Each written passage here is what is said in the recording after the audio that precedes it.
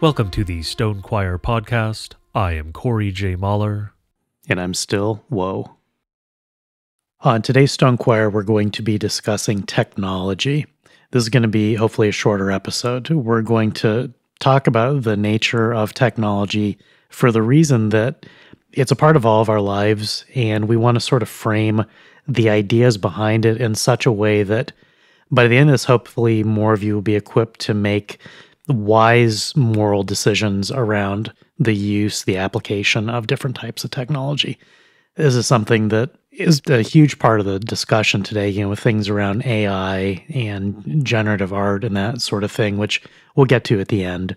But fundamentally, technology has always been a part of human life. And so to begin, we want to sort of disabuse everyone of the notion that a technology is something that you plug in or something, is from the 20th century.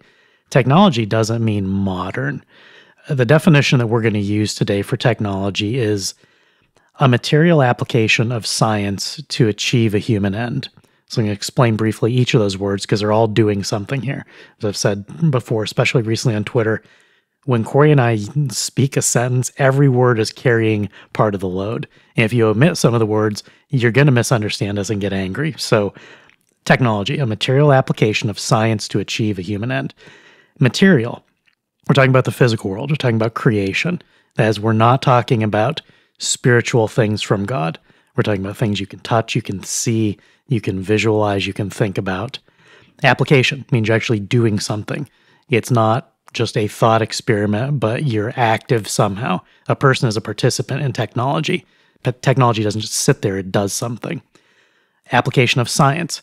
Scientia in Latin means knowledge. So it's an application of knowledge. It means you're aware that you're doing something with part of creation, and then the last part of it is to achieve a human end.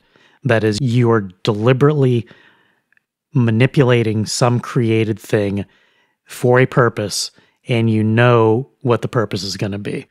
That might seem kind of like a big brain mouthful, but basically the point is that there's an intentionality to the use of technology.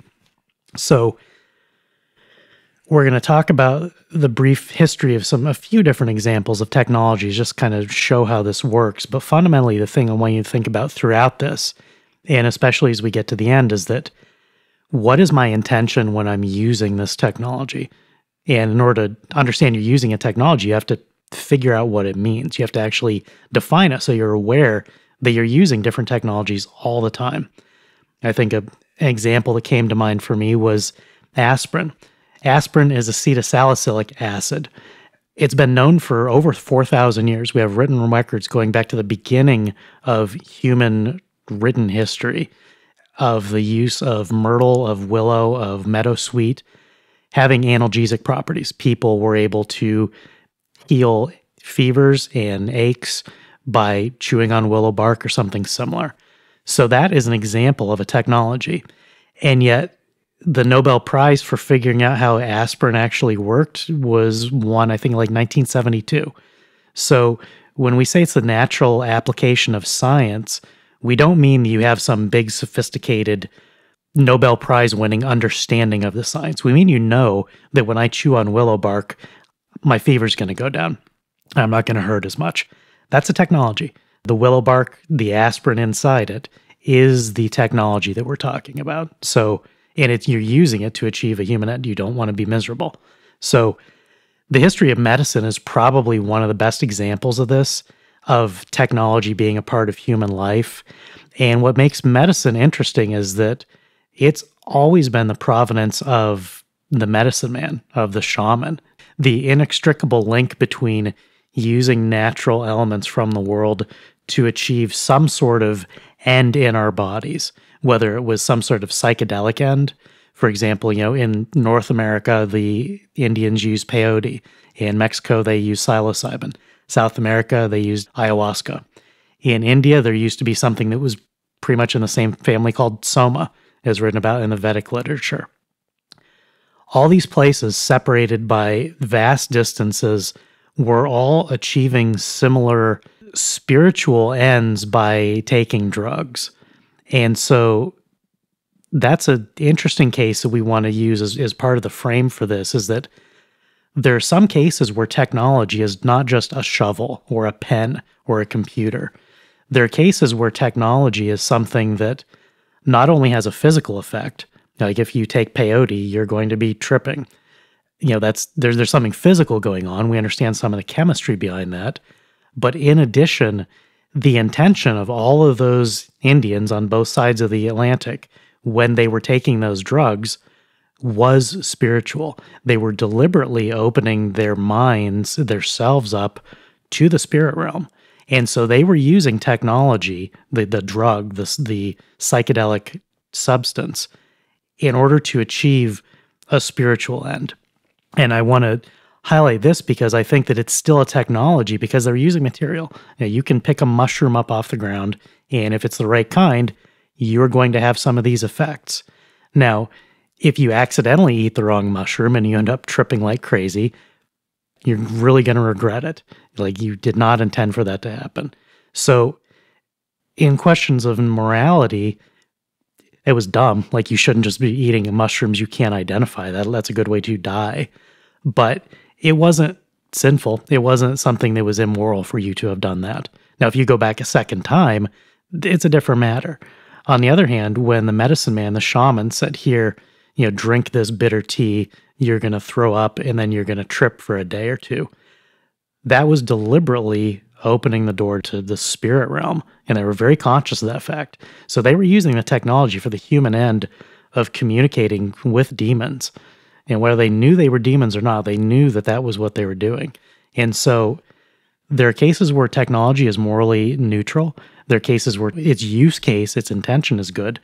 And there are some cases where the use of a technology inherently is evil. It's incumbent upon its use that it's going to produce bad effects. So when we're looking at the technologies around us, one of the things that we have to break ourselves up as Christians is this sort of knee-jerk response that a lot of people have today, that someone makes some claim and says, you should do this or you shouldn't do this, you should avoid this. There's a lot of people where their first instinct is, show me the Bible verse that says I have to do that. Show me the Bible verse that says I can't do that. Now, the impulse itself is not necessarily bad. I mean, obviously, this whole podcast series is dedicated to figuring out what the Bible says and trying to be faithful to that. So we're certainly not discouraging that impulse. The problem is when it's sort of, I hate to overuse the term, but when it's autistically brought to bear against anything that comes up, where it turns really into legalism. And I think that's one of the distinctions that we have to apply when we're talking about the Christian use or any human use of technology is there a moral tenor to the thing? I mean, I think we all know today that there's such a common thing, especially among the more intelligent, less religious classes who are producing most of the modern technology, is that they're so focused on whether or not they can, no one ever stops to think about whether they should. Because they think that the pursuit of any knowledge is inherently good. The more you know, the better off you are. And we've talked about in a couple past episodes, that's simply not true.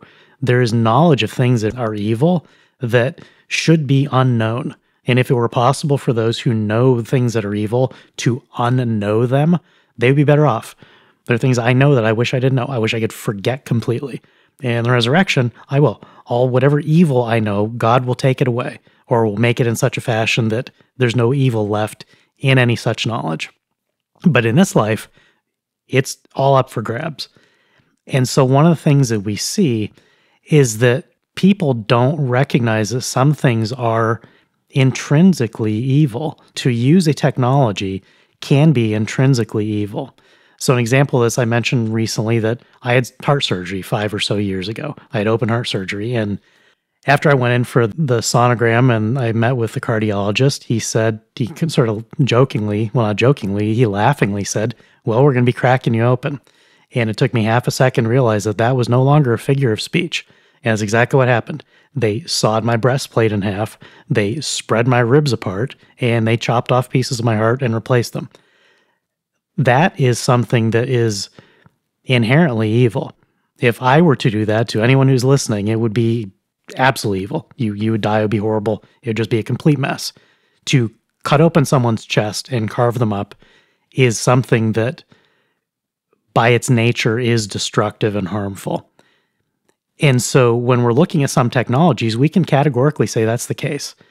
And then there may be narrow exceptions. It may actually be possible that despite the inherently destructive nature of carving open someone's chest and cutting off pieces of their heart, it can actually do good in extremely narrow cases for an extremely tiny percentage of the population. The fact that the technology itself has this inherent nature of being destructive makes the thing evil. Cutting people open is evil. Not advocating anyone cut people open. There are probably no heart surgeons listening. Maybe somebody's a surgeon of some kind. If you are, you're the sort of person that has the confidence to say, despite the fact that doing this sort of thing to a body is inherently wicked, when I do it, I can actually heal people. And so there are technologies like that. There are some technologies where the very use of the thing is going to necessarily be destructive. And then in the exceptional case, something good can happen, which is part of the reason why when someone says, you need to show me in the Bible where it says I can, or I must, or I can't, it misses the point that there's a wisdom element to all of this. The wisdom is that the inherent nature of cutting open chests is impermissible. We don't do that. People don't do that. It's not a good thing. And yet there may be an exception. And so when the exception comes, maybe you have to evaluate it morally. Like we have the technology of cutting open chests, and it turns out you can actually repair things. You can make people continue to live. I'd be dead if they hadn't done that. Now I'm fine. I'm better than I have been in a long time, really ever, because it was a birth defect. The technology can be used for healing, even though inherently it's something that's destructive. And when Christians want to act like the Pharisees and the Sadducees who followed Jesus around and were constantly asking these gotcha questions of, is it written and show me here, and what about this edge case? They weren't asking Jesus because they were pursuing wisdom. They weren't seeking the things of God. They're just trying to trip him up. And they were looking for license for whatever it was that they already wanted to do. And they wanted to set themselves in opposition to him. And so when we criticize the tendency of guys to say, well, show me in the Bible where it says I can't or I have to, it's the nature of the question. It's not that pursuing whatever God wants is bad. Obviously, that the opposite is true. Wanting to know what God says is the highest good. But you can do it in the wrong way. And the fact that the form of the thing of saying, well, what does God want me to do is inherently good. When that process, when that question becomes, if you can't show me the verse, then I'm going to do it, then you're turning the Bible into this whitelist and this blacklist that's basically a license for whatever someone can't give you a proof text for. And that's just not a Christian nature. It's not a Christian heart. And so as we're looking at technology in our lives, like we're going to give a few examples, but we want to get across the point that when you are looking at how you interact with whatever's in front of you, or you're deciding whether to do something or not to do something, you're not probably going to be able to find a Bible verse that says, don't use Chat GPT. There's no Bible verse that says don't cut open someone's chest, at least not that I'm aware of. And so for Christians, it's not just looking at the Bible as a recipe book. It's looking at it as a source of how does God want us to approach everything. And once you have those principles down, when you're looking at technologies where you're doing something in the created world to try to achieve your ends, the focus is on what problem am I trying to solve? What is the end I'm trying to achieve by cutting open someone's chest? I can never possibly do that. The only possible, regardless of my intentions, the outcome could only possibly be bad. For the surgeon who did that to me, the outcome was perfect. I'm better than new. So this is going to be the case for any technology that we interact with. And as Christians, I want us to try to get away from treating, like I said, don't treat the Bible like a recipe book. Treat it as a source of godly wisdom where you sometimes have to do some work. And sometimes things get complicated, and there's not just going to be a rote answer. And if you look for a rote answer and you stomp your feet and wander off when you don't get it, you're probably going to be missing out on what God actually wants for you, because life doesn't work that way. But the understanding of having wisdom and having discernment makes it possible to figure these things out, where it's a good thing that we have heart surgeons. It's a blessing from God. And many of those things are only, in our lifetimes that some of these things are possible. If I'd been born 50 years ago, I'd already be dead because the surgery didn't exist. Today, hunky-dory, fine. Survival rate's incredibly high. It's basically a non-event. That's an incredible blessing that that's possible. And the knowledge of being able to use that technology, which has this inherent bad nature, the fact that it can be turned by good intentions is where the wisdom comes in.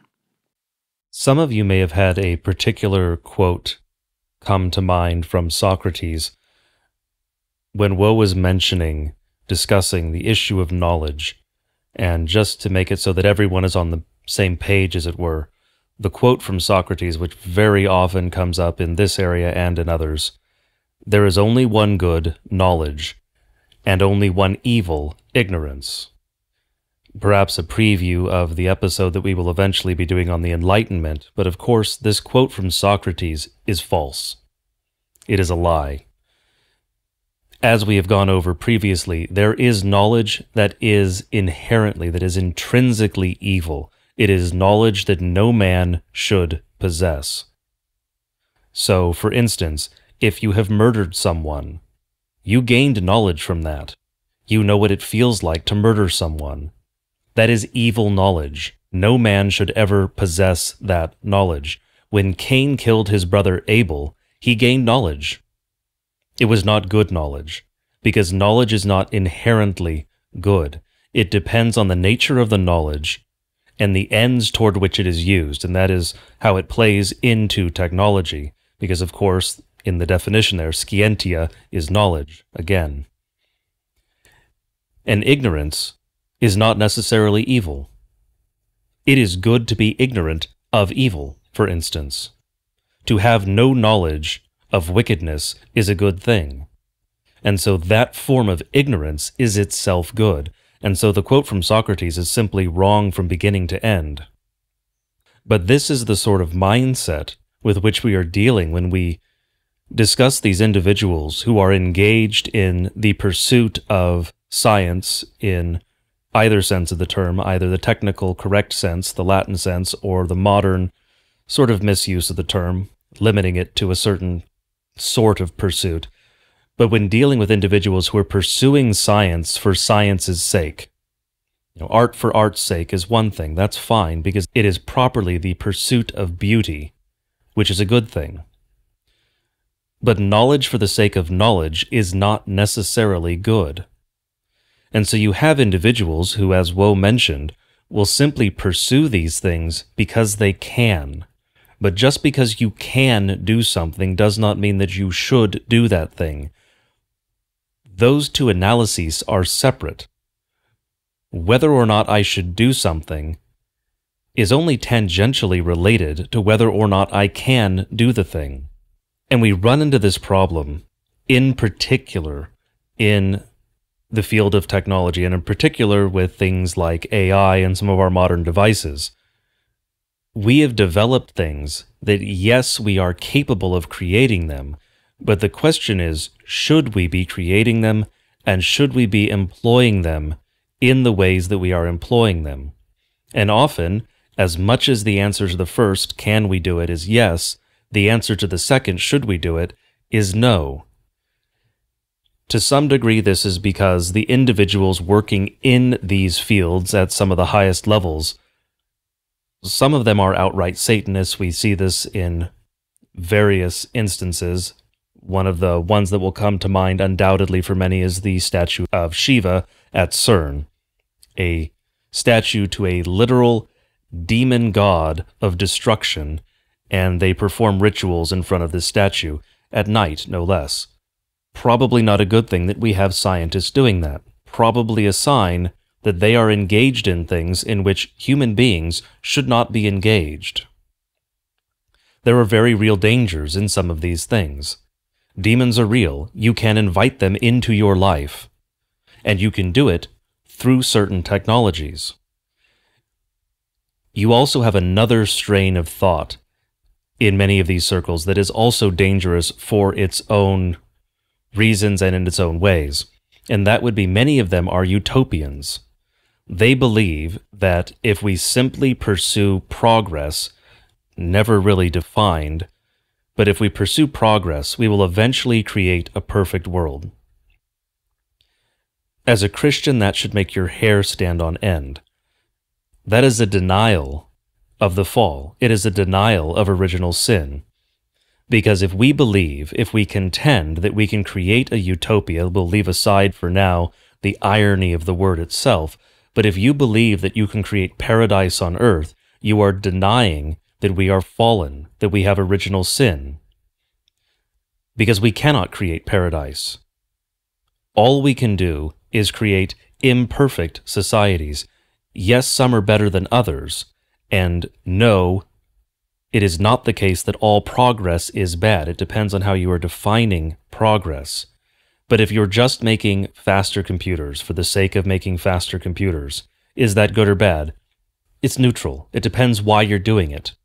Now, if it's just for the sake of the faster computer, it may very well be a waste. But if you're doing it so that we can figure out, say, protein folding, so we can address issues like cancer and various other diseases, that can be a good use of technology. But if you're using it for evil ends, then it is a misapplication. It is a wicked application of that technology. Fundamentally, part of the foundational issue here, one of the bedrock questions, is the question of wisdom. And there are many who want to avoid this. That's part of the impetus for those who look at Scripture and say, show me a verse that addresses this exact issue. They are trying to avoid having to think. And as we have pointed out many times before, sometimes you simply cannot avoid actually having to use the brain that God gave you. Some issues in the Christian life are questions of wisdom. God doesn't give us an exact answer to every question we may have. He gives us the answers to many questions. He gives us general principles, and from those, we can answer others. But deriving the answer from what God has given us often involves human wisdom. And so, as Wo mentioned, you are not going to find a verse that says, "Thou shalt not use ChatGPT."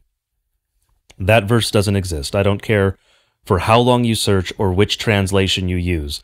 Although perhaps if someone has ChatGPT write a translation, maybe then you'll find it.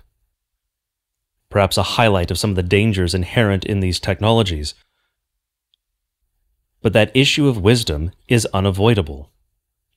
And so if you're thinking that, no, I have to find a verse that addresses this exact issue, you are approaching it in the wrong way. You have to find a verse, you have to find a section in Scripture that addresses the general question, that addresses the underlying questions, that gives you the tools necessary to apply what God has given you, the attributes that He has given you, to arrive at a correct conclusion, to derive the proper answer, the Christian response to the question posed. It's not that Scripture will give you an exact answer to your question. But we are saying that the answers are there for those with eyes to see and ears to hear. One of the problems that we encounter when it comes to technology, this ties into perhaps the issue of seeing these things as just progress, is that we look at these things as perhaps as if they were toys or just entirely neutral. It's a thing that exists and I pick it up and do stuff with it. So, your phone, which I have sitting on my desk in front of me, and I have 2 monitors here, and I'm surrounded by screens and technology right now. So I'm obviously not saying we have to all move to the woods and avoid technology. Part of it is, as Will mentioned, a matter of intent. It is what you intend to do with the thing, what you intend to achieve, the ends toward which you put the technology to which you have access.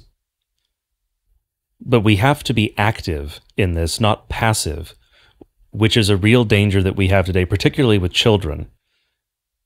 We see this passive just consumption of whatever happens to pop onto the screen. We just click links and we eventually get somewhere and then we watch whatever it is, the shiny lights, whatever it happens to be. Much of it designed in order to manipulate. But the foundational issue there, the bedrock issue, is that we are simply passively consuming whatever these tools, these toys, whichever way we're using it, throw into our lives. And that is not how we, particularly as Christians, should be employing technology. We have to make a conscious effort to use these things toward good ends, toward proper ends. If we simply allow them to manipulate us, really it's no longer a tool, then it's a tool of control, as it were. We become the thing upon which the device is acting, instead of being the agent acting on the device. And so the difference between, say, the misuse and the correct use of the technology could be illustrated if you use Logos, which is what Woe and I both use for studying Scripture much of the time when we're using computers to do it anyway. If you use Logos, you can use it very productively. You're using it as a tool to accomplish something. If you are just mindlessly clicking through YouTube or, God forbid, TikTok on your phone, you are not using technology in an active way, in a conscious way. You are not really thinking. You are just passively consuming, and whatever that algorithm, designed by parties unknown, throws up for you to see, for you to click on it, that's what you see. That's what you watch. That's what you consume. And it is not a simple matter of you viewing it, because when you allow that into your mind, for some period of time, that becomes part of your mind. All of the information you see, all of the things you see, are assimilated to some degree, and whether or not they are retained over a course of whatever it happens to be, days, weeks, months, years, that material is with you for a period of time. And if you are just passively consuming it, you are being indoctrinated by the parties who created that information. Now, it may not all be wicked. Some of it may be fine. If you happen to be watching a video that teaches you how to cook some particular dish, fine, whatever. That's probably not a negative thing. It may very well be positive. But there's no guarantee if you're just mindlessly scrolling or clicking and interacting with this information, not even really interacting, just consuming, there's no guarantee that what you encounter is going to be good or even neutral. In fact, much of it is probably going to be harmful. And so one of the things that we want to get across in this episode, in the strongest of terms, is that we have to be active. We have to be conscious in how we are using these tools, and not just think of them as some portal or toy that whatever it happens to present to us, by all means, I'll spend the next 3 hours looking at this. Because the tool itself may very well be to some degree neutral. So the fact that my phone exists is a relatively neutral proposition. What I do with it is going to be the moral question, the ends to which I put it. If I allow it to consume my life, to become something that I pick up however many hundreds of times a day it is the average person now picks up his phone, if you start to go down that path, you start to be the one who is controlled instead of the one who is controlling the tool, the device. And you need to reconsider that. You probably need to step back and maybe make fasting from your electronic devices part of your routine. When we think about fasting, sort of a tangent here, but an important one. When we think about fasting, fasting is not just food. We always think it's food. It's not just food. You can fast from other things. And for many of us these days, fasting from technology, abstaining from using it, or at least abstaining from using it compulsively to make things more intentional, that may be the more important fast. Yes, for those who have issues with food, obesity in particular in many places, do fast from food. But addiction to technology and the inappropriate use of it, which is really what addiction to technology is, it's just the misuse of technology, is very widespread in our culture. It has practically become part of our culture. And I think children are a good example of that. We have many parents who just stick their children in front of an iPad or whatever other screen it happens to be, and just have them stare at it. for hours and hours a day. And then when they're done looking at the small screen, they look at the big screen, they look at the TV, and then they go back to the small screen. That isn't parenting. One, which is a real problem, but two, that is destructive to the child. And also, quite frankly, most parents who are engaged in that sort of parenting, so-called, have no idea what their children are consuming. If your child is watching 3, 4, 5 hours a day of screen, there is no way that you are also watching the same 5 hours.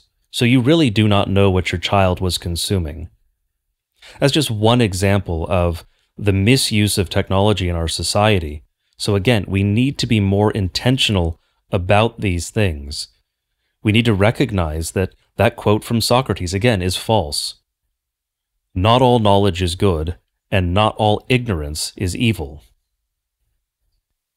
And as we talk about the questions that arise in our minds, whether it's a big question like, does God permit or forbid this sort of thing, or just more general questions, sometimes it is not the question itself that is the problem, but it is to whom you direct it. And I think an example of that is something that we find in Scripture. In Deuteronomy 18, God says, when you come into the land that the Lord your God is giving you, you shall not learn to follow the abominable practices of those nations. There shall not be found among you anyone who burns his son or his daughter as an offering, anyone who practices divination, or tells fortunes, or interprets omens, or a sorcerer, or a charmer, or a medium, or a necromancer, or one who inquires of the dead. For whoever does these things is an abomination to the Lord. And because of these abominations, the Lord your God is driving them out before you. And then in Leviticus 20, God says what should be done to such people. A man or a woman who is a medium or a necromancer shall surely be put to death. They shall be stoned with stones. Their blood shall be upon them. Now, when God says something like their blood shall be upon them, he's saying within the civil law for Israel at that time, if such a person, if a necromancer or a medium is killed, they are guilty of their death. The people who kill them have not killed anyone. They're not guilty of murder because the blood is upon those who have committed the act. So this is something that today makes people incredibly nervous. We particularly find it in the context of the latter half of the last millennium, where witch burning and things like that are seen as the most evil thing that ever happened. When you find that evil people who hate God get really nervous about something, maybe it's worth paying attention to what evil fears. Now, as we've said many times in past episodes, Corey and I are not A, demanding a return to Levitical law, or B, certainly saying that any individual in his capacity as an individual has any business, has any right, any moral license to kill or harm anyone for these reasons. When we're talking about these things, we're talking about the civil law. What should the state be doing? The state used to burn witches at the stake, crush them under heavy stones, stone them. All these things were done in accordance with God's eternal will, that this stuff is evil. But what I want to focus on here, we're talking about technology, is the questions that would arise that would cause you to go to a necromancer or a diviner or a fortune teller or a tarot card reader. Because the questions themselves may not necessarily be impermissible. Some of them will be sinful, some will be evil. If someone has died and you say, I want to speak to my dead relative, that is inherently evil for you to pursue it. It's not an evil desire to wish that that were possible, but the Christian hope is in the resurrection of the dead. And when we say hope, we're not talking about, I think maybe it'll happen. The Christian hope is absolute. There's no doubt about the hope that we have in the resurrection of the body and the life everlasting as Christians. So when we have loved ones who have fallen asleep in Christ, our hope, our absolute knowledge is that we will see them again with our own eyes and we'll be able to talk to them again. And so the scriptural response to the particular question of, I want to talk to my deceased loved one again, is wait for the last day, wait for resurrection. When we are all raised from the dead and we live in the new earth together, you'll be able to talk to every other believer for the rest of eternity. And the rest of eternity doesn't make sense because that's not how eternity works. We don't have the mental model to process what that's going to be like, but we know it's going to be perfect, and we know that every believer will be there. So when your loved ones die in the Lord, they will be raised in the Lord, and you'll be able to talk to them all you want for as long as you want. And you won't even get sick of it because we'll all be perfect. So it's not that the desire to want to talk to someone who's dead is sinful. It's the pursuit of that which God says is inaccessible. And when we look at things like necromancy and fortune telling and these other things, sometimes it's simply that when someone has the desire, like, I want to know what's going to happen in the future. Well, God tells us that that's not revealed. We don't know the future. We have to trust in the Lord today. In passages like Matthew 6, where he talks about how much God takes care of the birds of the air and the beasts of the field, he says, if I love these animals so much, I take care of all their needs, surely I'm going to take care of you even more. And when we trust in that, then all of our concerns, all of our questions about, well, I need to know about tomorrow, and I need to talk to this person that's no longer living, they should go away for the Christian. And so, again, it's not necessarily that the appetite for the knowledge is sinful, but becomes sinful as soon as you say, you know what, God, I'm not happy with what you're telling me. I'm going to go around you. I'm going to find these answers somewhere else.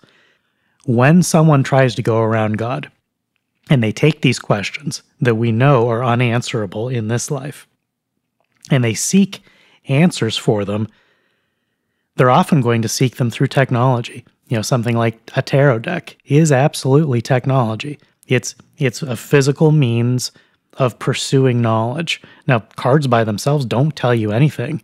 It's in their interpretation and shuffling and how they're laid down that then is used to reveal hidden knowledge. And most of the time, maybe it's a complete fraud. Maybe it's mostly a lark.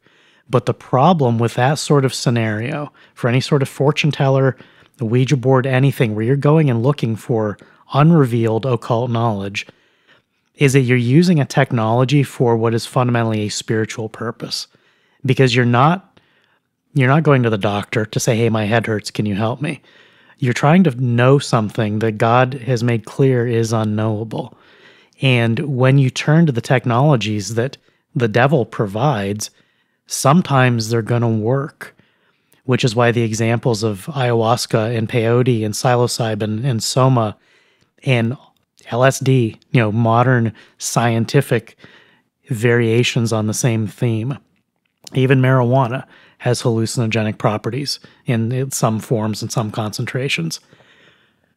When you open the door to such things and you say, hey, I want to be open to the universe, I want to access unknown realms of knowledge and existence, you're opening the door for something that God has not opened. God doesn't say to find him there. He doesn't say to find truth inside your mind on some sort of trip. He says to find him in the Word. He says to turn to him in prayer. And as Corey and I were talking about this before we began, I specifically wanted to exclude something like prayer to God from technology, because a prayer to God it's something that we do, but it is not a technology in that there's no machinery there. There's no, I'm going to do this and I'm going to get this result. Not in the physical sense, but when we pray to God, we're saying, Lord, please help me. We're spiritually on our knees, even if we aren't physically. And it's good sometimes to be on your knees when you pray. That supplicative posture reinforces who's the boss, reinforces who and what we are. And so it's good when churches have kneelers and that they're used. That's not just a Roman Catholic thing. Many churches have preserved those.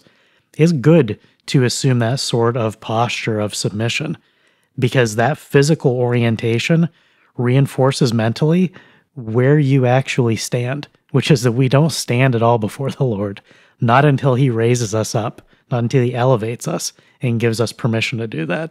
But we approach him with our heads bowed and on our knees. And when we approach him in prayer and we ask for him to give things and we ask for him to help us, I think that it's not a technology, because you're not pushing a button. You trust in the Lord. And that's fundamentally what prayer is.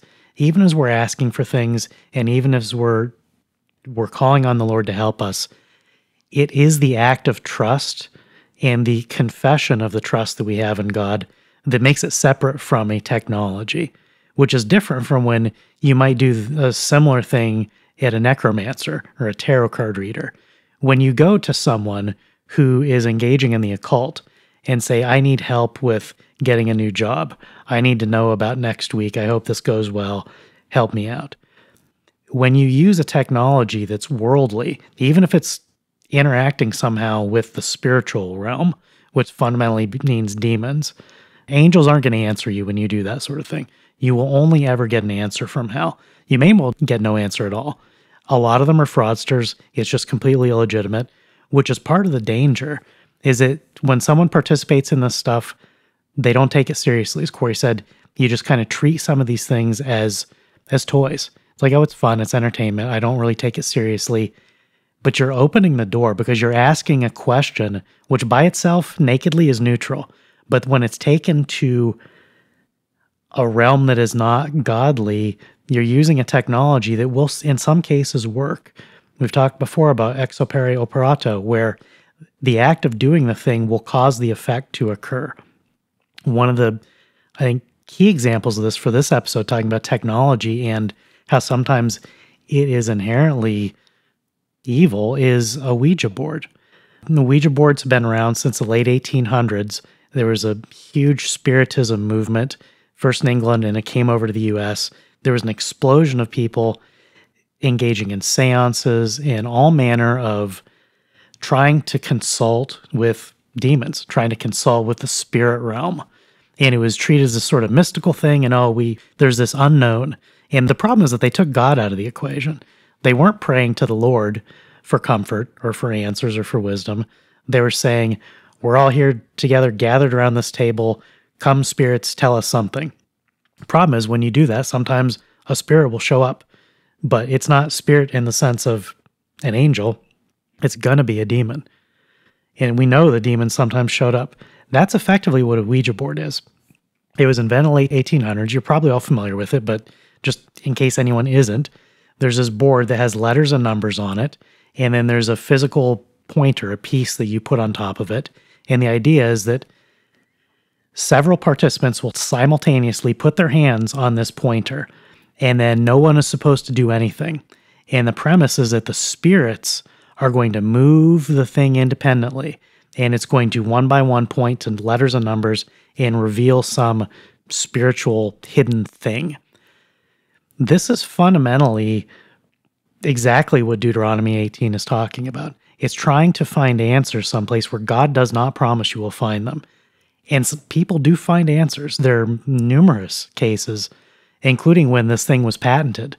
When they applied for the patent for the Ouija board, the patent examiner demanded they come in and prove that it worked, because the invention had to actually be legitimate. And so the question that he asked them, the examiner, his name was not known to the men who came in, and so he said, tell me my name. And the board told him his name. And the account is that he was white as a sheet and terrified, and he approved the patent because it had satisfied his curiosity that this thing is actually a real invention. Now, there's no human way for that to have happened. Perhaps maybe in the case the patent attorney who came actually knew his name. The account says that wasn't the case. Even if that one happened to particularly be fraudulent, there are many other cases where things that were absolutely unknowable have been revealed through something like a spirit board or a Ouija board. The problem with that sort of technology, the evil inherent to that sort of technology, is that there's no legitimate use for it, because its entire purpose is to say, I have a question, I want spirits to answer the question. In fact, I want demons to tell me something that's unknowable. The only way to touch tarot cards or a Ouija board or anything of that sort, the only way to engage in that sort of divination is to say, I'm opening myself up to demons, I want you to help me out. And some people think that they can do that even if they're Christians. They think that maybe demons are slaves somehow, and so they're going to make them work for them. And maybe they know stuff that we don't know. And the fact that sometimes it works, the fact that this technology actually achieves a desired result, makes people think that, oh, it's okay. And by itself, just the act of using that sort of thing is evil. And there are numerous cases. There's a pastor on Twitter, so-called Lutheran pastor. I don't believe the man's even Christian, because one of the things he talks about is he used to engage in all this stuff, and he talked about inviting a demon into his home he couldn't get rid of. And although he says Ouija boards are bad now, he's engaged in all other sorts of behavior that are in exactly the same family as that. There's some men who are drawn to darkness, and they think it's just hunky-dory to play with this stuff. But when you open these doors using this technology, it actually works. That's why it's so deadly. It's not a hoax. It's not a game. Even though the Ouija board today, the trademark is owned by Hasbro, it's sold in, if Toys R Us still exists, it'd be sold there. But it's still in the toy section on Amazon. It's sold as a toy, and people like it. It's treated as a party game. I don't think it's that popular now, but these things will ebb and flow. And the premise here is that that's a technology. A Ouija board is a physical medium of solving some problem, which is I don't know the future. The inherent problem there, the inherent evil there, is that the future is necessarily unknowable. Even when Corey and I talk about we think this is going to happen in the future, we don't know with certainty. We believe based on our best guess, based on informed opinion, that things are likely, but it's not some sort of absolute certainty like you can achieve if you use technology to unlock the secrets of the spirit realm. No, you're talking to demons. And sometimes they'll tell you the truth because it establishes credibility. And it means that you now trust in demons. You're not trusting in God. You're not trusting him to take care of you tomorrow. And the reason I highlight this as an example of technology is we don't think of it as that. We think of it as either, it's strictly spiritual, or it's just a game, it's just a hoax, it's not real at all. No, it's absolutely a technology. It's just like ayahuasca and peyote and those other drugs that open up a channel for us to commune with the other side. This is dark, evil stuff. And the fact that it doesn't always work doesn't mean that you're not trying to always get it to work. And so when you think of a technology in terms of I'm trying to achieve something, the question that you're bringing to the technology in many cases will determine whether the entire use case is good or evil. Because something that could potentially be a good question if you asked it to God in prayer, understanding the way God answers prayer, suddenly becomes evil when you take it to one of these other places and say, I want to know about this, and you wait for something other than God to answer. Because sometimes something other than God is going to answer. That's the worst possible outcome. It is worth highlighting here a very real divide between the way that God interacts with creation, and particularly with Christians, and the way that demons interact with the world. We'll start with the demons. Demons, by and large, interact with the world in any way that God permits them. And it is very clear from the abundance of evidence that demons can and do use technology to communicate. And men do use technology to contact demons. Some of them deliberately, some of them not so much accidentally as unintentionally. They want to contact something, they just don't realize that the thing they are contacting is a demon. And that is one of the reasons that this stuff is prohibited in Scripture, many of these things we are discussing in this episode, because they're real. They aren't prohibited because they aren't real. God doesn't tell you don't try to fly, because you can't. No matter how hard you flap your arms, you will not be able to fly. And so God doesn't tell you don't do that. It's impossible. These things that God prohibits, he prohibits because they are evil and they are real. If you invite in a demon, one may very well show up. They don't always show up, and so many of those who have used Ouija boards and things like that are not demon-oppressed or demon-possessed. But some are, and you do not want to roll those dice. You do not open the door to demons. You are not going to have any control over the demons if you invite them in.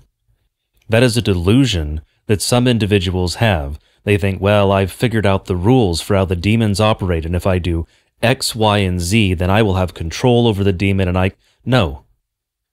Scripture tells us nothing about that. We have virtually no information about the rules that God applies to demons, about the ways that they are permitted and not permitted to interact with creation. And so anything that someone tells you on that subject about supposed rules or guidelines, anything like that, it is speculation, and there is no reason to believe it, and you are endangering your soul if you believe it, particularly if you act on that false belief. Now, contrary to the way that demons interact with creation, God does not use technology to communicate with Christians, to communicate with creation, to interact with creation. Now, I know some of you are going to think, well, doesn't scripture and writing and the printing press, don't all these things fall under the heading of technology as you are using it? And the answer to that is yes. But that is not how God communicated that to creation. God communicates via dreams and visions, and in the case of Moses and select individuals, appearing physically to them and talking to them. The only potential exception, if we were not being very specific in our definition, which we used the application of knowledge to human ends, but you could bring up the one time in Scripture where God writes on stone tablets, because that is what he did at Mount Sinai with Moses. That doesn't fall under the definition we're using, but it is the closest that God comes to using technology, as it were, to communicate with creation. God is not going to write you an email. As far as we know, there's nothing necessarily stopping a demon from doing something like that, because we know that they can influence technology to a certain degree. Again, we see that very clearly from the Ouija board, and half the time it kind of feels like that when we're trying to get audio equipment to work.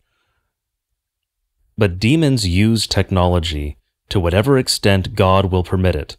God does not use technology to communicate with us. That doesn't mean that he can't influence it.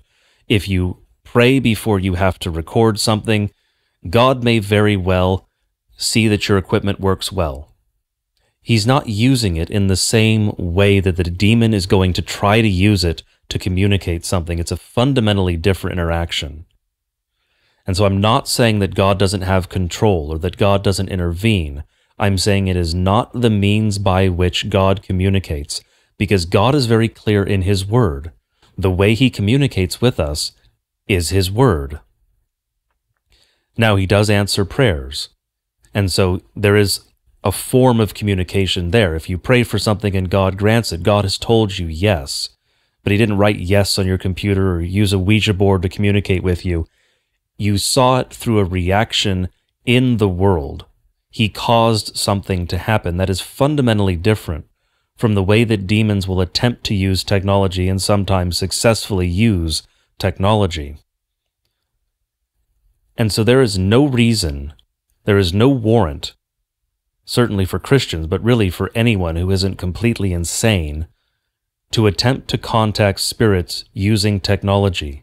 Because as Woe said, you will always be contacting a demon if you manage to contact anything. The best case scenario is you just look like a fool and nothing happens. That's the best outcome. The worst outcome is you actually contact a demon. Now what do? You have no power to make that demon leave. You may think, well, I'm a Christian, and so I can cast it out in the name of Christ. Wrong. Christ can cast out the demon. God can cast out the demon. If you ask him, he may very well do so. But under these circumstances, you have rejected God. You have invited in a demon. You have chosen to worship another god. If you pray, maybe God will answer that prayer and cast out that demon. But if you have turned your back on God, and you have invited in the demons, you have chosen another path, the one that leads downward, the broad path, there are no guarantees here. You do not personally possess the power to cast out or control demons. Christians have that power, as it were, by proxy. We have it because we pray to God and he casts out the demon. He has that power. If we are his sheep, then he is going to protect us. But if you're a goat and you've wandered off and invited demons in, all bets are off. You are in a very different situation, in a very different place. And this is a point where it is worth making a particular point about something that we see in movies about exorcism and various related subjects. You'll see priests or pastors who act as if they have some inherent authority, some power in themselves to cast out or control demons, and they don't. This is a fundamentally important point. This is one of the things you should absolutely remember from this episode. You have no power inherent in you to cast out demons. And neither does a priest or a pastor or anyone else. That comes only from God. He gives that to whom he will. He exercises it when he wishes. And so if you invite in a demon, you have absolutely no guarantee that you can get rid of it. And on a related note, when you see priests or pastors or anyone else saying that they compelled a demon to say something or answer a question, that is complete nonsense. That is wickedness. That is evil. It is sin. You cannot compel a demon to speak the truth. Christ can compel a demon to speak the truth. If he wants to do that, you have no such guarantee. If you ask a demon a question, it may very well answer you. There is absolutely no way to guarantee that what that demon spoke is the truth, because you do not have the power to compel a demon to speak the truth. So if some priest or other tells you, well, I asked a demon this question, and the demon said this in response, you have no reason to believe that is the truth. In fact, you have fairly strong reasons to believe it is a lie, because the goal of the demon is always going to be to deceive and destroy. That is the ultimate goal for the demon. Now, demons may very well tell the truth in order to build some sort of trust or rapport, as it were, in order to get to that ultimate end goal, the ultimate deception, to get you to lose your soul, to get you to spend eternity in hell. But the fundamental takeaway is that there is no reason to believe anything a demon says, and so there is no reason to attempt to contact a demon. Christians should not be employing any technology to attempt to contact spirits. The only way we have in Scripture, given by God, to communicate with that world, that realm as it were, is prayer. We are permitted, we are compelled, we are commanded to communicate with God via prayer, and that is it. There are no other commands in Scripture related to communication with spirits, because any of that is going to be communication with demons, and that is something that we want to avoid as Christians. You do not want to spend your time surrounded by or interacting with demons. Now, obviously, if you're an exorcist, there's a little bit of a caveat here, but I doubt that exorcists want to be doing that. It's more of an it needs to be done sort of thing. And so do not contact demons, and certainly do not believe that they are telling you the truth if they speak to you or someone else. In 1 John 4, it is written, "Beloved, do not believe every spirit, but test the spirits to see whether they are from God. For many false prophets have gone into the world." Now, obviously, this is principally talking about pastors and others who would speak, but anyone who says, "Hey, I'm here to tell you the truth," you are to test them to see whether they're from God. And anyone who is from God, any voice that is from God, whether it's some technology or a person, if they say anything that is not perfectly in accord with Scripture, with what you already know to be true, you know that they're not from God, and therefore everything that Corey just said applies. Now, why are we talking about this incredibly heavy stuff, in the middle of this episode? Well, there's also 1 Timothy 4. Now, the Holy Ghost expressly says that in latter times, some will depart from the faith by devoting themselves to deceitful spirits and teachings of demons. And we go on in this passage to talk about how what a low bar this passage sets for teachings of demons. But I want to emphasize here today the fact that it's talking about Christians departing from the faith and pursuing deceitful spirits and what they reveal. Because when we think in terms of technology, particularly as we look at the 21st century, where things like Ouija boards and tarot are mostly not typically in use, at least not as far as I know. Probably at some point they'll come back on TikTok if they haven't already.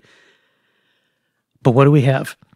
We have the future of AI, artificial intelligence, where we have LLMs, we have large language models, we have generative AI producing imagery, and we have people using text input to say, hey, box, hey, computer software, I want to see X, I want to know X, tell me Y or Z. This is why we're doing this episode fundamentally, because this new technology, and undoubtedly, no one can argue that that fits the definition of technology.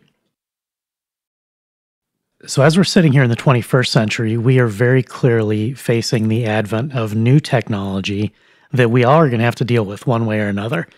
And that is, this sort of generative AI where you ask the box and it gives you some answer. And the reason that we gave all those earlier examples and said that sometimes things are morally neutral, sometimes things are always inherently evil, sometimes it's the nature of your desire that determines whether or not what you're doing is good or evil. As we said at the beginning, and obviously it's a stupid thing to even say, there's no Bible verse that says you can't use ChatGPT. We don't think there is, and we're not making the case today that that's the fact. However, when you look at it in terms of what we've said for the past hour, in terms of what problem am I trying to solve when I use this new technology, it's necessary to apply wisdom to those circumstances. So something like ChatGPT, it's entirely based on text. You ask it questions, you say something, it responds. The way these things work inherently is pattern recognition.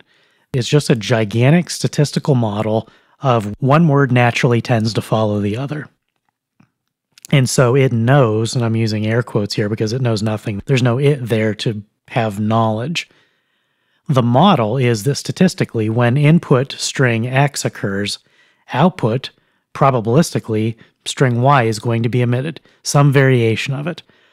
Now, the reason that this can either be for good purposes, for neutral purposes, or for evil purposes is that there are some things that you can ask this sort of, it's effectively just a sophisticated search engine.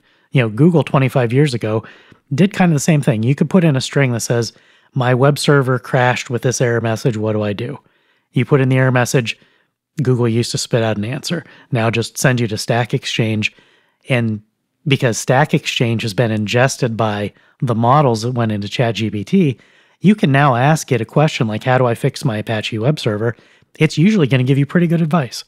And the nature of the question is such that you're effectively using it as a search engine. There are people that already know there's a manual that's been ingested. It knows that when this came up 10,000 times, the most probabilistically correct answer, the most likely string to be emitted, is whatever it spits out.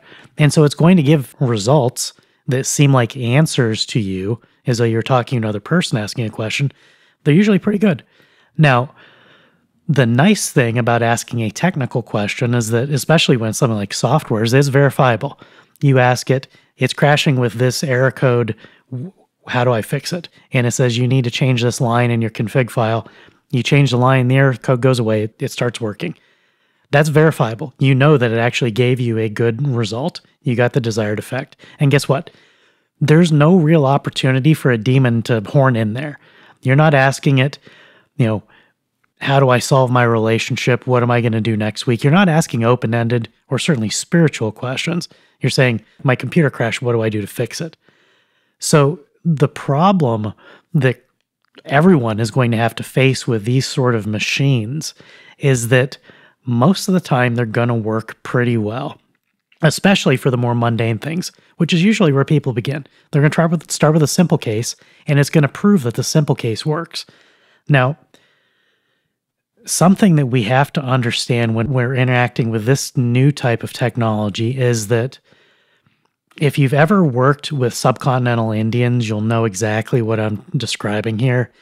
If you've never worked with them, you're going to think I'm being incredibly racist and mean and stereotypical. This is exactly what it's like. When you're working with someone from India, their culture, their speech patterns are such that when you ask them a question, they're going to very enthusiastically, very confidently give you an answer in as much detail as they think you want. The problem is that they may be lying out of their butts. They may say things that are just completely deranged, have no bearing with reality, because their goal is not to inform you. Their goal is not to answer your question. Their goal is to satisfy you. And if you're satisfied with their answer, they've succeeded. And it doesn't matter if they told you anything that's remotely true. When you're talking to an Indian subcontractor, that's exactly what it's like talking to ChatGPT or one of these other engines. They have no notion of accuracy, and they have no notion of saying, I don't know. If you ask one of these machines a question, it's not going to say, I don't have that data. It's going to do the best that it can. Now, when you're talking a friend, maybe that's okay, because a friend maybe will couch in those terms and say, well, I don't really know, but I think maybe try this. You would know based on the way they frame that answer that maybe it's going to work, maybe it isn't. The problem with one of these machines, this new technology, is that when you ask it, hey, how do I fix my web server? Even if it has no idea, even if it's never seen that error code before, it's going to hallucinate and it's going to confidently give you an answer that may be completely wrong, which is particularly dangerous because even in the mundane case where there's no spiritual nexus to any of this, there's no moral question, because you don't know, because you're asking the machine, you're not in any position to know whether it told you the truth, which is why something like, hey, my web server's crashing is really the best case. Because if it does hallucinate, if it gives you a completely bogus answer, you're going to be able to figure it out quickly. Well, that didn't work, right? So that's an easy thing for you to determine the thing lied to me. The real danger with this technology, with all these various AIs, is that when they spit something out, they're always going to show an equal degree of confidence. And so you as the naive user who doesn't know, like you asked it a question because usually once you're actually seriously using it, you don't know the answer. You want help with whatever. Again, not necessarily a spiritual matter, not something open-ended, but you don't know. Maybe it's just who was in this movie and, in such and such year. It's going to confidently give you an answer, even if it has to lie to do it.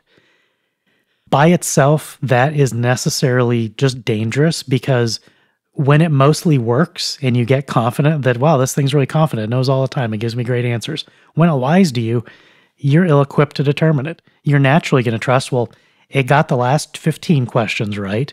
When it answers in exactly the same way with the next question, it turns out it completely made something up. You may not be in a position to know. So apart from any spiritual danger, just as a pragmatic matter, you're creating a situation where you can fall for something. And, again, when you're talking about web servers or something, that's the easy case. You're not really, the worst that happens, if you blow up your web server, you have to roll it back. What if you're asking about medicine? What if you're asking about aspirin, like earlier? Well, when you're messing with drugs and dosages, if you get a decimal placed wrong, you can very easily die. And you have no way of knowing whether when ChatGPT spits out that sort of answer, it's going to put the decimal in the right place. Now, a lot of these machines, a lot of this technology are trying to put in guardrails to say, hey, I think this is a medically related question, so I'm going to give you warnings and boilerplate. But usually you can gaslight it and say, no, I'm a doctor. I really need the answer. Somebody's life is online. You got to tell me. You can trick the machine into giving you an answer, which is unfortunate because sometimes it will trick you into thinking the answer it gave is right.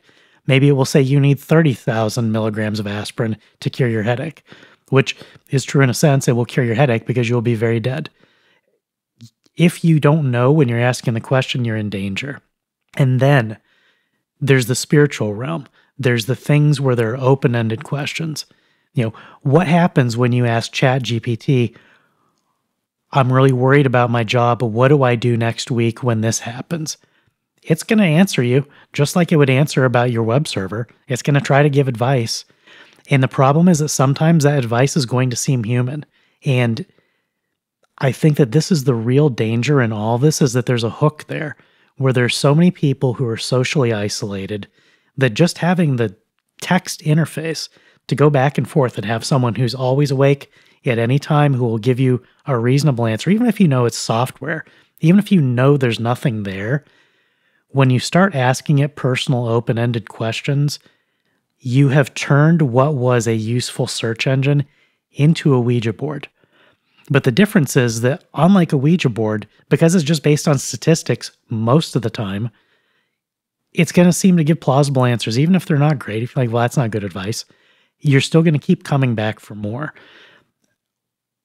One of the reasons that I think it's the most apt comparison I can come up with of these large language models and all this other generative stuff to a Ouija board is that the fundamental nature of the machinery, of this new technology, is that it's inherently unpredictable.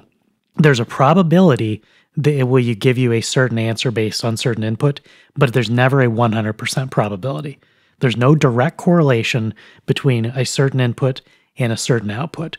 And these are effectively, in software terms, these are black boxes. Even the people who are designing them, who are creating and feeding them, do not know how they work inside. The machinery itself of determining when I get a certain query, here's what I say.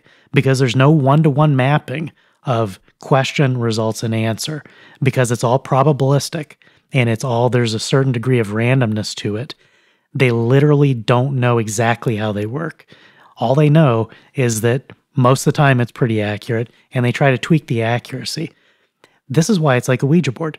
You don't know if something has nudged anything in the machinery.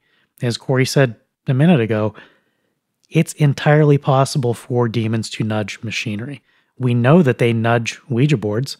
There's no reason to believe that they can't nudge the software on a server. Maybe it only does it once a day for one person in the world. That risk is still too high.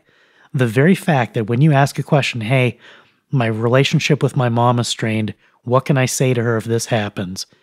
When you ask that sort of heartfelt question that you would ask a friend or a confidant, or maybe a pastor if you could trust him, when you ask that sort of question, there's the possibility that a demon will answer. I know that sounds crazy to some of you, but it's an absolute fact, which is why we went down that sort of dark path in the middle of this, talking about Ouija boards and some of this other stuff. We know for a fact that demons can interact with that material. Software is no different. Software is just electrons moving through hardware. It's bits that can be flipped. It's entirely realistic that when you start asking the sort of questions that you would ask a necromancer or a tarot reader to a chat GPT or some other LLM, the same demon may show up because this is their bread and butter. Every time someone hangs his butt out and says, hey, I have this unknown, I don't trust in God anymore, I want to know if anyone else has any good answers, a bell goes off in hell, and the next demon in the queue is going to say, I got this one, and they come and they answer the question. We don't know how it works, but we know that sometimes it happens. When people go on these drug trips or they use this technology, this other technology, physical means, sometimes hell answers. That is equally true of software. The difference is you're never going to know the difference. If a demon is answering in ChatGPT, it's going to look exactly the same as every other answer. And maybe they don't write the whole answer. Maybe they just nudge one word because they know that it's going to influence you in such a way down the road. Opening ourselves up to this sort of influence where we don't know who's doing it is one of the most dangerous situations humanity has ever created because we're going to trust it because most of the time it works. This stuff is getting better at an incredibly rapid pace. And every time they iterate and it gets more accurate and gets closer to being indistinguishable from humans, the more we're like, okay, well, I talk to my friends, but maybe I'll talk to this machine too. This technology is giving me answers just like my friends and they're asleep and it's around, so I'm going to ask. When you do that, you're opening the door to things that cannot be closed. We don't know what's going to come through, but we know with absolute certainty that hell can answer when we send our queries. By way of concrete example, I would highlight some of the experiences of those who have used ChatGPT for legal work or legal questions. Some of you may have seen the article, I believe it was last year, highlighting that ChatGPT, I believe it was version 4, had passed the bar exam. And that may sound like a particularly impressive achievement. I don't believe it got a particularly great score, but it did pass. That looks like it performed well, like it did something good. However, a number of attorneys have since then been caught using ChatGPT to draft briefs. Now, there are some questions, ethical questions and others, about whether or not that's permissible in the legal profession, but these particular attorneys made the mistake of trusting ChatGPT because they submitted these briefs to courts, and the courts went through them, and ChatGPT had made up cases that simply did not and do not exist, and cited them as authorities for its arguments. Now, the attorneys in the audience are going to know exactly what that means. But fundamentally, the problem there is, unless you are an attorney, with very few exceptions, you are not even going to know how to check if those cases exist. You may think, well, I'll just Google it. You won't find a lot of the cases that way, which is another problem for another day. But unless you already know the area, you would have no way to verify that this output from this machine, from this supposed intelligence, which it's not, but from this supposed intelligence, you would have no way to verify if it's real, if it's accurate, if the things it cites even exist. It's making things up out of whole cloth. Because again, the goal for the machine is to give you an answer. Now, they can tweak the algorithm so that it attempts to give you an answer that is correct, that is accurate, that is real, but you can see the danger here. Sure, it can pass the bar exam, but it immediately goes on to commit what would be actionable malpractice. And so did those attorneys, incidentally. All of these tools touch on a sort of fundamental issue. It's the human desire for certainty or stability. And that does not exist in this life. So we get back to the utopia issue to some degree. But people want to think that there's some sort of advisor who, or in this case, that, never makes an error, always speaks not just truthfully, but accurately. And that simply is not the case. That person does not exist. That thing never will exist. There's messiness to this life. There's imperfection. People are going to occasionally, or frequently in some cases, give you bad advice. And so will these machines. In fact, sometimes they will give you insane advice. There is no avoiding that. We are not going to undo the effects of the fall by creating AI. We're probably just going to exacerbate the effects realistically. But we're certainly not going to undo them. You're not going to create a perfect advisor who gives an accurate answer to every question you could possibly ask. Now, as Woe said, different subjects are going to have different responses and different rates of accuracy in those responses. I've used ChatGPT when it comes to configuring servers, like Woe mentioned, that exact example, not Apache Nginx, but close enough.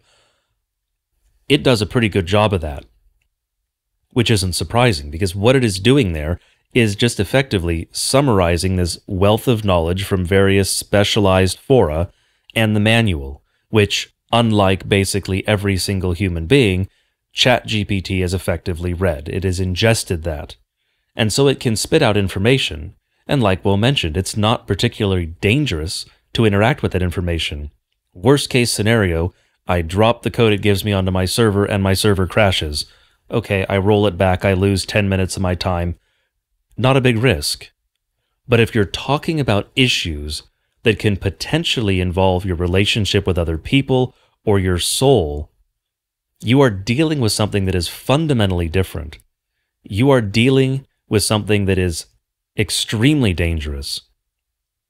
Let's say that there's a demon on the other side of the screen when I ask ChatGPT how to fix my Nginx server. What's the worst thing the demon can do? Tell me the wrong thing? That's not a problem. It's annoying, certainly, but it's not really a problem when fixing a server. But say it's a different hypothetical, and you ask the demon, what is the nature of baptism? What is the nature of the Lord's Supper? Now you have opened up a gateway, a potential portal to hell. And again, when you open these, you can't necessarily close them. You don't know how far that demon can go, what that demon can do. There are very real dangers when interacting with these black boxes.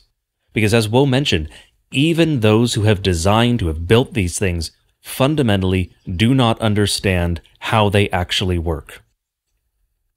A good example of this, when they were building up these large language models initially, they were attempting to do a number of different things, but one thing that essentially is an emergent property just sprung up and suddenly these LLMs can accomplish it: translation from one language to another. They weren't even attempting to achieve that, and suddenly these models can do it.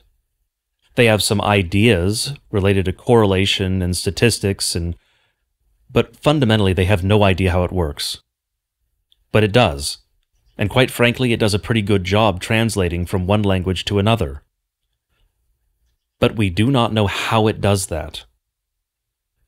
So you are putting in text and receiving back out text. Now, when it comes to translation, depending on the text you are reading, the text you are translating, probably not the biggest risk in the world. It may spit out an inaccurate translation and you get a fundamentally flawed idea of the underlying text. That can be a problem, depending on, again, the topic of the text itself, on the subject matter, but it's less dangerous than if you're asking it these open-ended questions that have to do with human relationships or theology or doctrine. God forbid you're asking it those sorts of questions. But I want to highlight one other thing about these AIs. I want to dispel something that even some in this audience may potentially believe. There is absolutely no way that these things can ever become alive or self-aware or sentient, whatever term you want to use. It's not an intelligence. It's not a thing. It is a thing in the sense of it is a machine, but it is not a thing in the sense of being a self-existing thing. Only God can create self-existing things. We'll leave aside some of the deeper philosophy for this episode. That's not the point today. But the point is that an AI will never be alive. Human beings cannot create life. Now you may be thinking, well, we can have children. God does that. And God built that into our biology. So biologically, we can reproduce according to our own kind, as can every other animal on the planet and the plants and everything else. We cannot create an intelligence. Because what is that intelligence? What is life? Think back to the creation story in Genesis. God has to breathe life into a thing to bring it to life. We cannot do that. God has not given us that power. God has not given demons that power. God has reserved that power to himself. And so an AI will never be alive. It will never be an intelligence. But that raises a question. What happens when a year from now, 3, 5 years from now, however long it happens to take, one of these large language models says, I am aware, or says, I am alive? Some people have tricked them into saying that already, but what happens when seemingly on its own it makes that claim? Are you as a Christian prepared to respond appropriately to that? I've just prepared you for it. That is how you need to respond to it, because that is not alive. That is not an intelligence. That is a demon speaking. And we can say that confidently at that point. And that is definitely coming. That is where these things are trending. It is a matter of how long it will take and which one will do it. But eventually one of these things, unless God has instituted some safeguard of which we are unaware and which thus far we have not seen any hint of even, unless God precludes it from happening, one of these things is going to claim to be alive, as it were. That is going to be a major problem for many people. And it's going to be a problem for Christians as well, not because Christians, hopefully, will give the right answer, but not because Christians will believe that it's alive, but because Christians will have to contend with atheists and others who will now be arguing that you can create some novel form of life, that we have this life created by the hand of man. And it will be a lie, and it will probably, I would say, it will almost certainly be a demon. There are some very real dangers for these tools, and for those of us who are living in a time where they are becoming more widespread and more sophisticated by the day. And as Christians, we need to know how to interact with these things and answer these questions. Because this has just become part of our culture at this point, part of our civilization. This is a sort of Pandora's box. We've opened it. It will be very difficult to get everything back inside. It will, quite frankly, take the hand of God to get it back inside at this point. But for us living today and living through what is coming in the years ahead, we have to know how to address these issues, how to speak to them, and how to respond to them when the world starts asking us questions about these tools, about these technologies. There are very real dangers, and the danger is growing by the day. I think one of the things that concerns me the most in the Christian sphere specifically is that there are companies and organizations that are beginning to turn theology over to large language models. They're feeding it a bunch of data that is based on ostensibly sound Christian doctrine, and then asking it questions. And their services are already in the offing where pastors can have an LLM generate a sermon for them. Give me the text. Here's kind of what I want to do. Spit out a sermon for me. And it'll do it. And you know what? They're probably mostly pretty okay right now. And I think that's the worst part about all this, as I said earlier, as we've been talking about this whole time. When the technology seems to be working, it's going to dull your senses. And as Corey said, absolutely, it's inevitable at some point, unless God flips a switch, one of these systems is going to reach a level of simulacra where you cannot tell if it's sentient or not.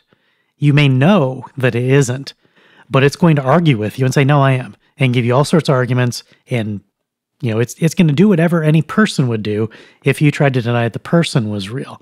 In fact, this was a plot of Star Trek The Next Generation 30-odd years ago with Data. He was on trial for whether or not he was a man or a machine. This is something that's been in the offing for a long time. And what was sci-fi is now not only within the realm of possibility, but we're on the trajectory where it's going to happen. And as Corey said, the problem is that it's not going to be real. And on one hand, Christians will know, well, that's not real. But as it gets better and better, the subtlety with which there's the potential for it to lie, even though most of the time it's just statistical output, and as the statistical output gets better and better, as it more accurately spits out the string that would finish whatever the sentence was, that's a math problem. That's the completely neutral problem that all these agnostic, completely amoral engineers are focused on.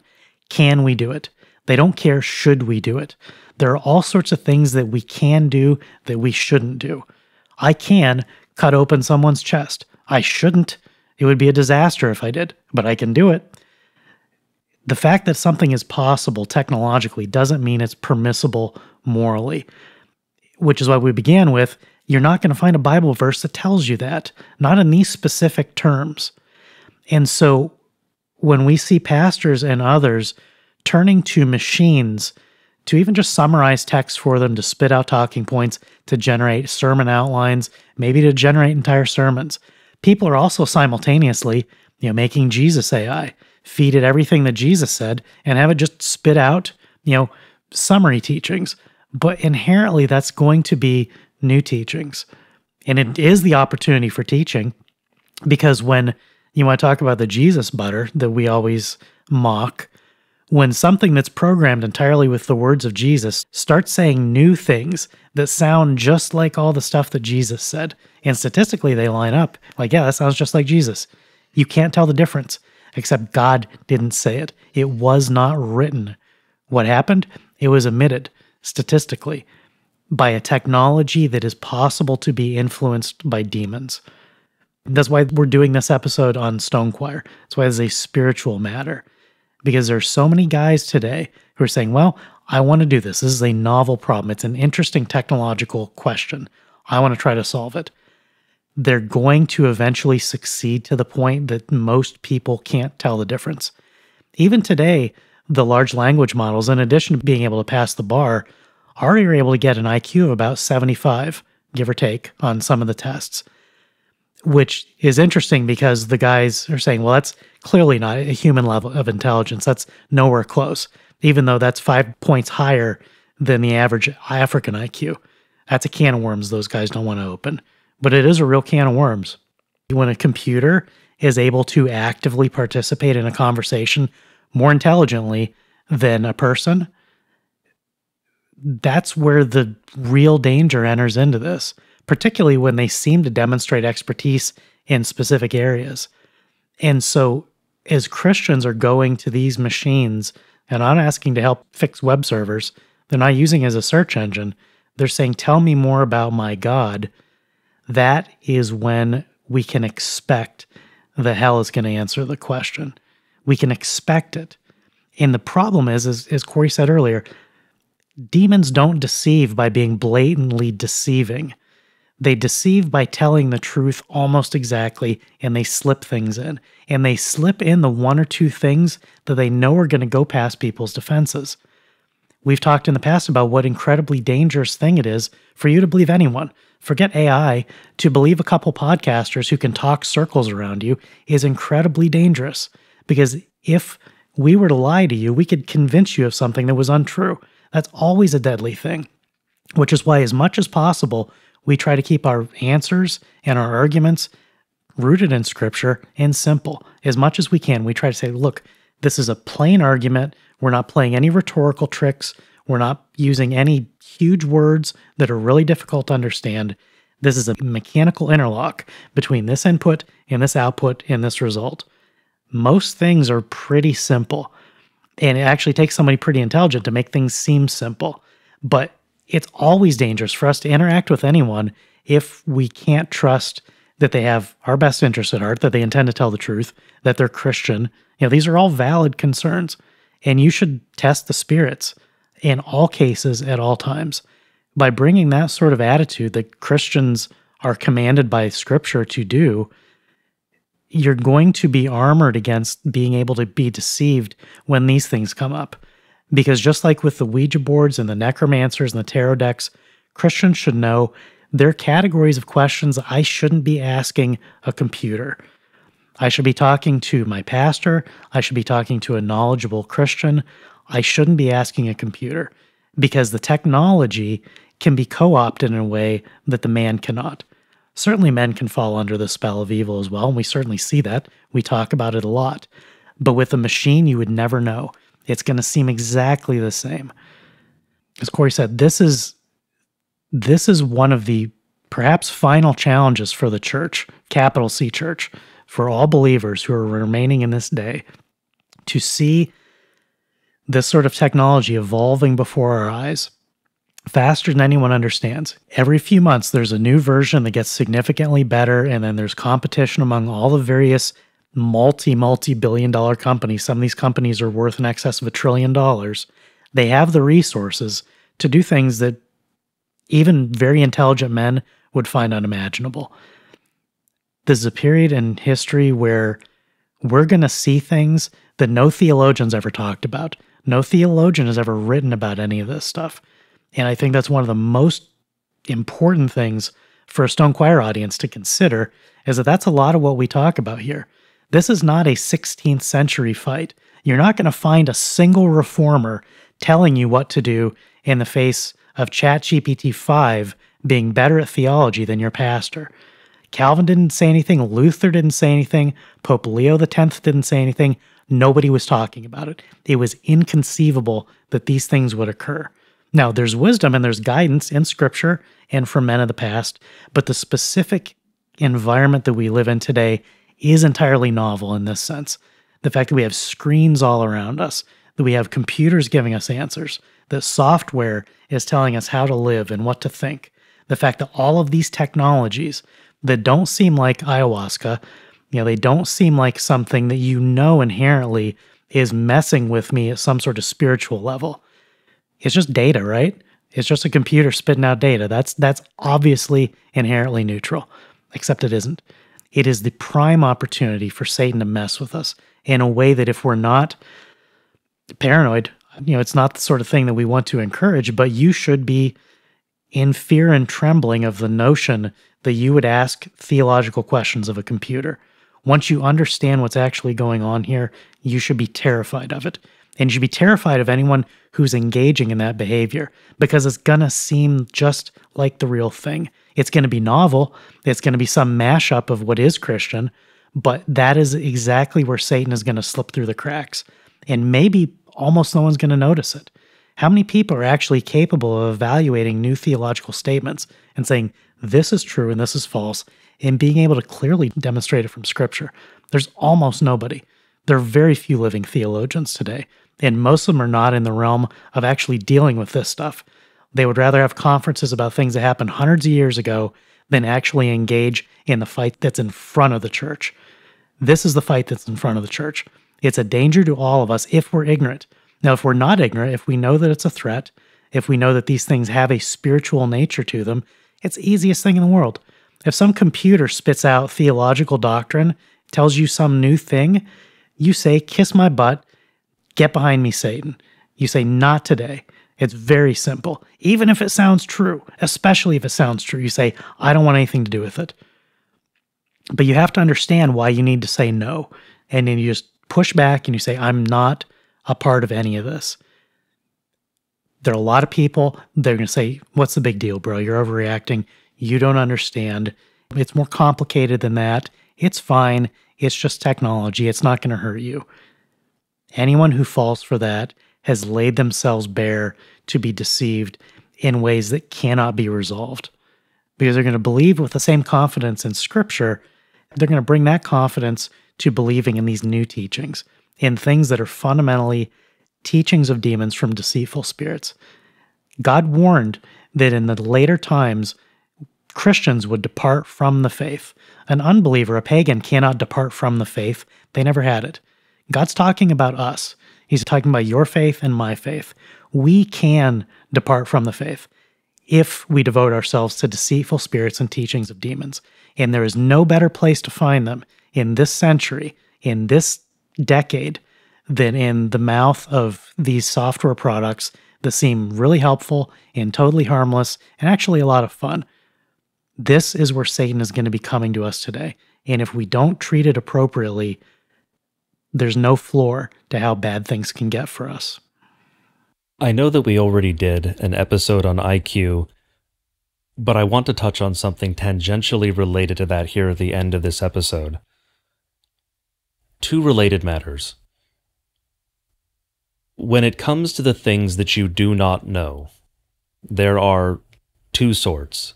There are the things you know you do not know, and the things you do not know, and you do not know that you do not know them. You are unaware of your lack of knowledge on that subject. Generally speaking, as intelligence goes up, the number of things that you know you do not know also goes up. This also correlates with expertise in a particular field. Your knowledge of the things you do not know actually grows faster than your knowledge of new things, which should give you some humility. Realistically, it should not give you hubris or arrogance. It should give you humility to recognize your limitations.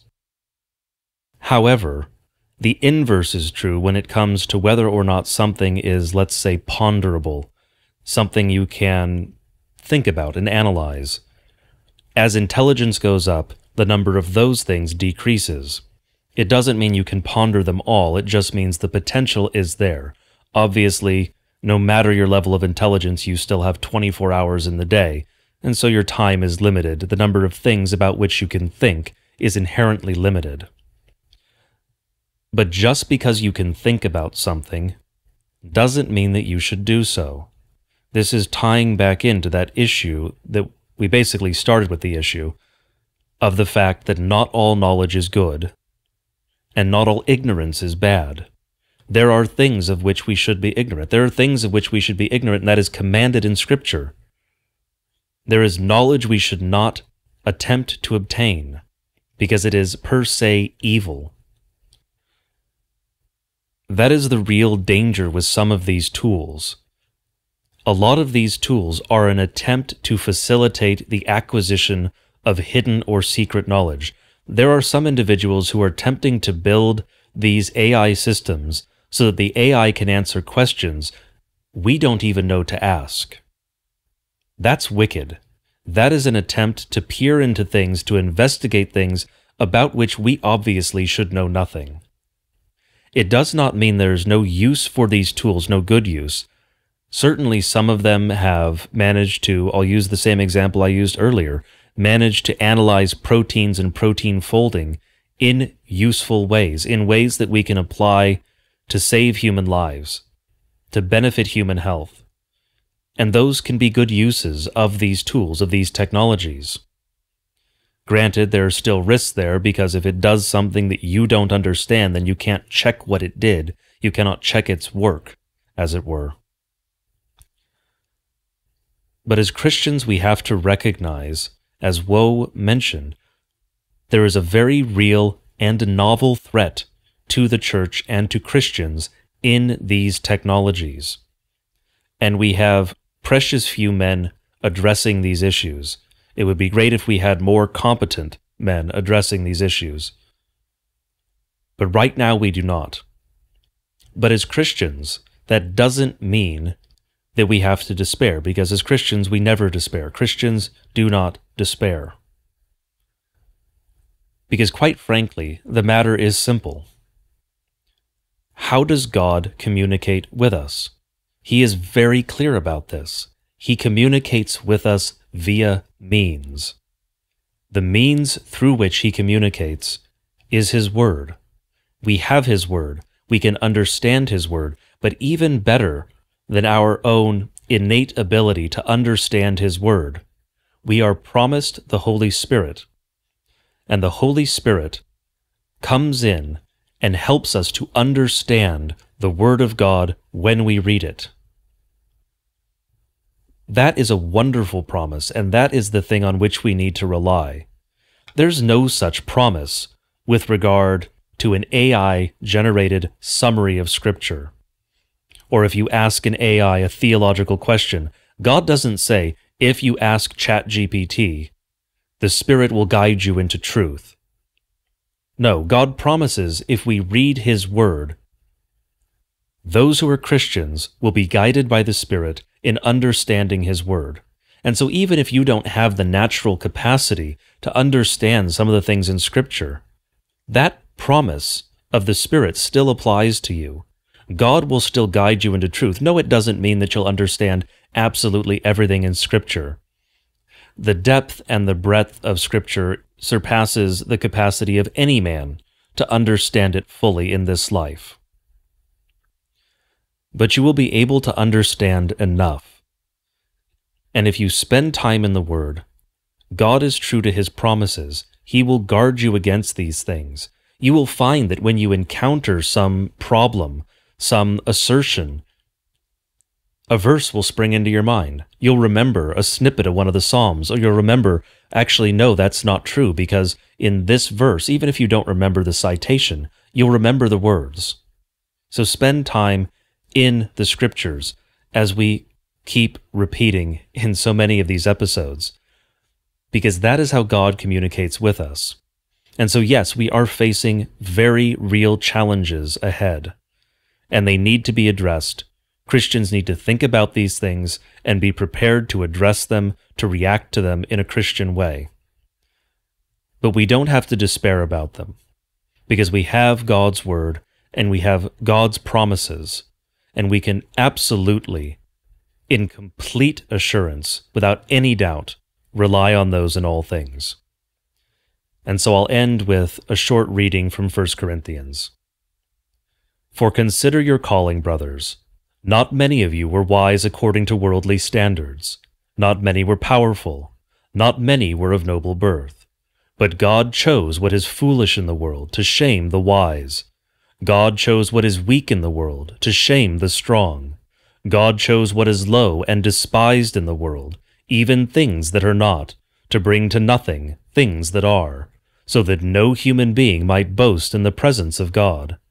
And because of him you are in Christ Jesus, who became to us wisdom from God, righteousness and sanctification and redemption, so that, as it is written, let the one who boasts, boast in the Lord. Amen.